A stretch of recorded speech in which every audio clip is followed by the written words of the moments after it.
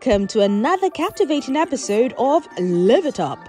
Get ready to embark on a journey into the world of creativity and artistic expression as we shine the spotlight on the remarkable talent of Ehinomen Okweki, a visionary collage artist. In this episode, we delve into the captivating world of collage art, where Okweki masterfully combines various elements to create thought-provoking and visually stunning pieces. From his unique approach to storytelling to his meticulous attention to detail, he pushes the boundaries of imagination and invites us to see the world through his artistic lens. Join us as we explore the inspiration behind his mesmerizing works, uncover the techniques he employs to bring his visions to life, and gain insight into the powerful messages he conveys through his art. My name is Ehinomen Okweki. I'm a contemporary artist.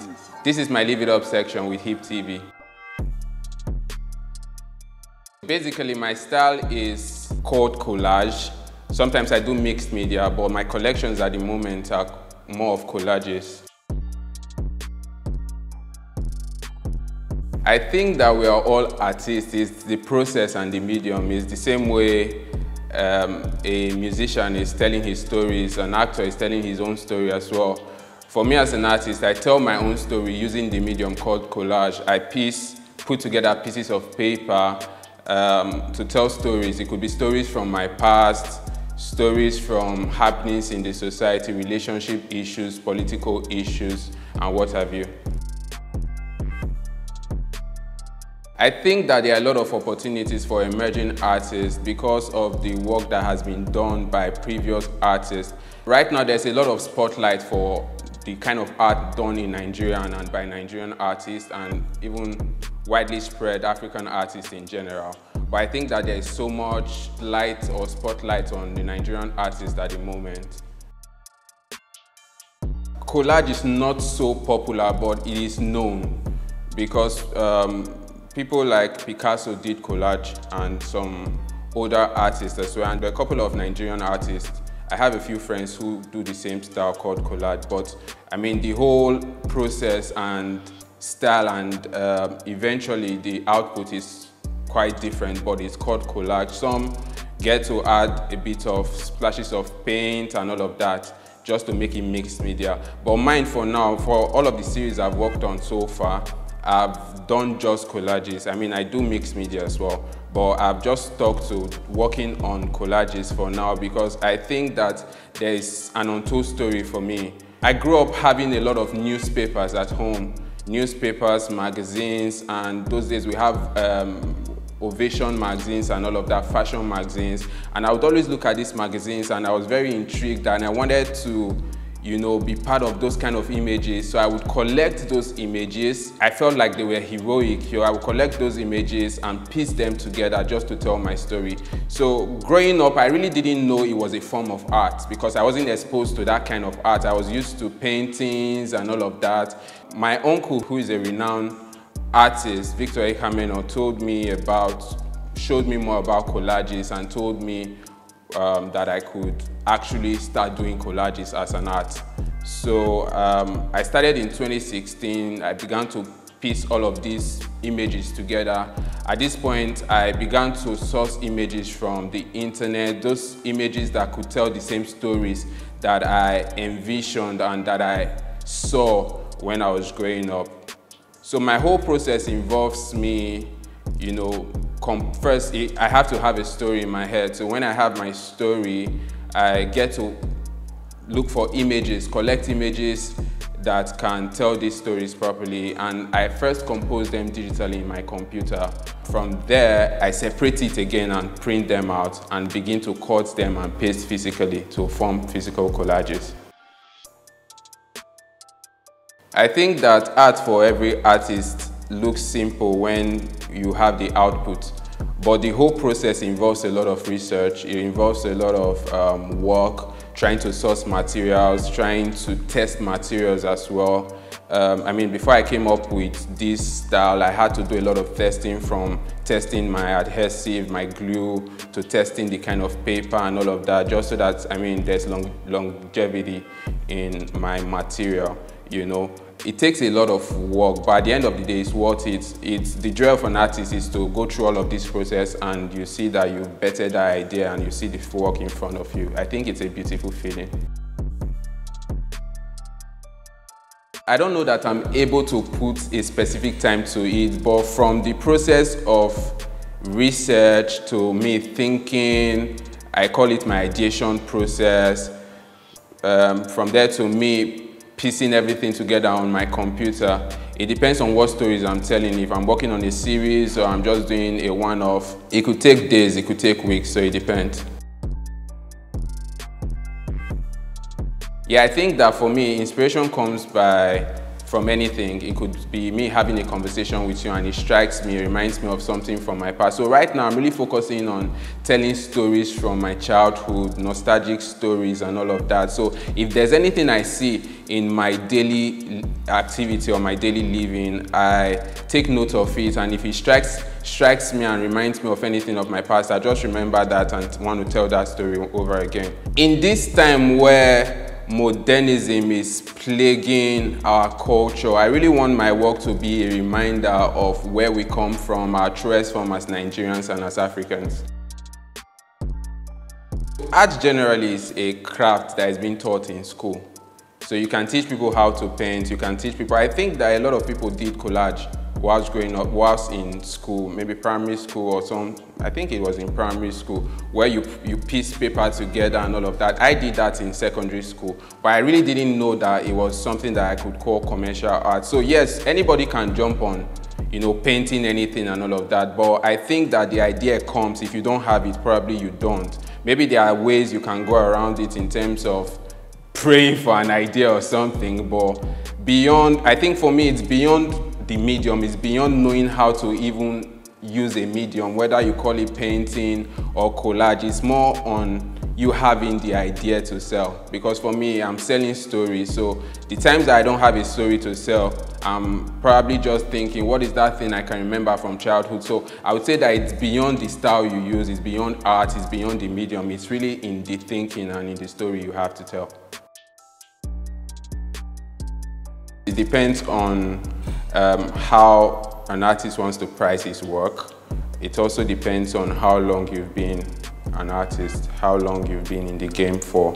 So most times we get to fix our prices, most times our curators get to fix our prices, so it all depends. But I think that it's a lucrative venture, but for every artist really, they really don't want to look at the lucrative side of it. It's fine, you want to do stuff that can put food on your table, but it's more than that for us. It's us wanting to be out there, wanting to tell our stories and all of that.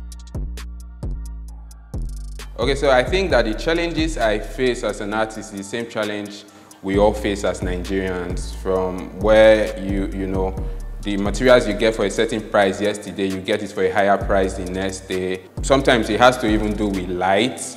You have to go look for foil and all of that. So I think that the challenge of an artist is kind of the same challenge every Nigerian face. Welcome back, guys. This is still my Live It Up section with HIPTV. I'll walk you through the process of how I get my work done. So let's go.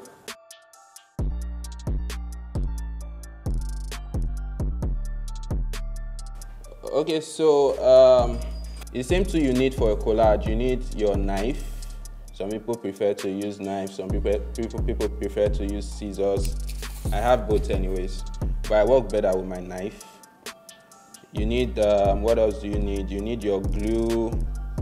I have my roller, so I use this to roll on top of my work, whilst when I have glue beneath it, I just roll it through just so that it stays properly. So now I'm just trying to cut out my pieces for composition. I collect them from the internet, but I get to manipulate them. So if you see a face, for instance, it's not the original face. I've probably distorted the face, the eyes, the mouth, and all of that, just so that I can have rights to the images.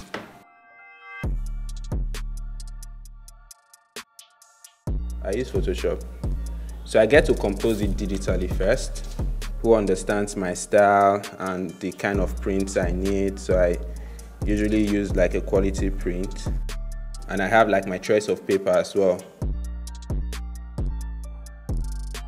I think that for me, I've just gotten to this point where even my materials are beginning to allow me play with it, you know. So art opens up at some point, you know. The more you work with a certain material, the material begins to open up to you and speak to you. So I'm now very discerning that I hear the voice of my materials at this point. They are just telling me to cut carefully so I don't hurt them.